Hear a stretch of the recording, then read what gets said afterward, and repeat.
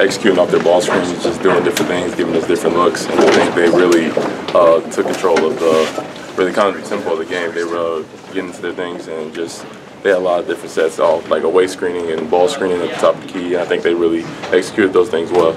Were you happier with the energy and the effort today than compared to your last game? I definitely was proud of the guys as to how they competed, just getting back into things. I think we cut it to like 10, but at the end of the day, you know, it's a loss is a loss. You can't really take moral victories. What's the key to bouncing back here at Northwestern on Tuesday? I think it's just bottling up the energy that you saw for like 8-9 minutes and just using it throughout the whole 40 minutes, you know, just really never going away, even if we get down, just because, you know, basketball's a game of runs. It's just keeping that energy, making sure we're staying in the game, and when we do get the lead, just, you know, building on top of it. Is that kind of maybe part of the periods of inconsistency where you maybe go 3 or 4 minutes struggling to score or struggling to defend, then you can put a run into a team, but you just can't kind of sustain it? Is that energy?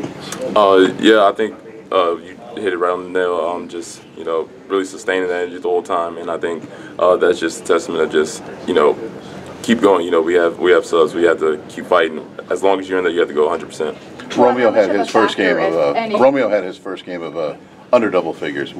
Was it them? Did he have an off night? What did you see out there on the floor? I think he got into his head a little bit just from the foul trouble. I think he was trying to play conservative a little bit, not trying to, because I think they took the second foul was a charge, if I'm not mistaken. Yeah. And then I know myself, just if somebody takes charge of me, I'm kind of conservative, making sure nobody's down there before I go. So I'm pretty sure he was doing the same thing.